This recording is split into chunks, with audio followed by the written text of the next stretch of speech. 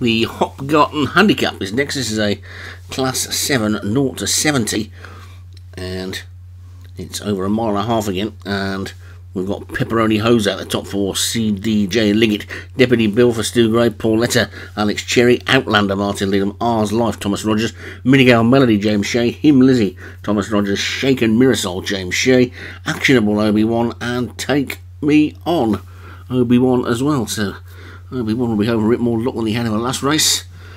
10 of them this time, and the draw shouldn't be all that significant with a mile and a half to go and only 10 runners. They're all quietly installed and ready to go. And away they go. Outlander closest to us was out pretty smartly, so too was Minigale Melody, with Shaken Mirasol and Deputy Bill a bit slow to go. But they're racing up the straight then for the first couple of furlongs of this race, and it's R's Life who's gone on into a clear lead. From Outlander second, Pauletta on the outside of that one is third.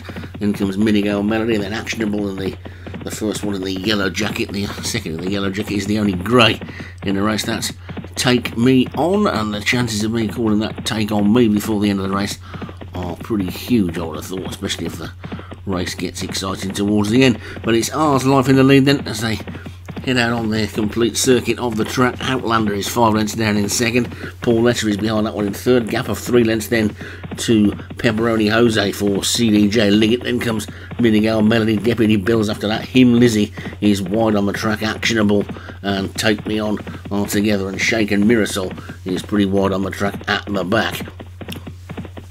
But it's R's Life who is clear in front by 4 lengths to Outlander in second. And then Pauletta third. Pepperoni Jose is just showing fourth. Get that on this near side Minigale Melody. Right over on the far side in the similar colours is Shaken Mirasol. And the same colours again. Here Lizzie is just the back marker. But it's R's Life who's in the lead. Leading by a good 2 lengths to Outlander in second. Pauletta being pushed along in third. Then comes Pepperoni Jose on the outside of Minigale Melody. Then the grey Take Me On is starting to move forward. Got a nice run up the inside if can take advantage of it. On the wide outside there, Shaken Mirasol, Minigale Melody trying to get there as well, but it's now Outlander who's come through the challenge for the lead, and Outlander has hit the front. Outlander's quickly got a length clear then with 2.5 furlongs to go, and Outlander is in front from R's Life in second. Pauletta is back in third. Then comes Minigale Melody and Shaken Mirasol. Then comes Pepperoni Jose trying to get into it as well, but Outlander's in the lead with a furlong and a half to go, but they're queuing up to challenge. Outlander's in front. Here comes Pauletta, Shaken Mirasol, and Pepperoni Jose and Minigale Melody inside the final furlong now, and Outlander is trying to stick on in the lead, but Pauletta's trying to close, so too is Pepperoni Jose. Outlander's in the lead. Here comes Pepperoni Jose, and Pepperoni Jose is going to get up and take it, and Pepperoni Jose takes it. Outlander stuck on for second. Him Lizzie finished fast in third, and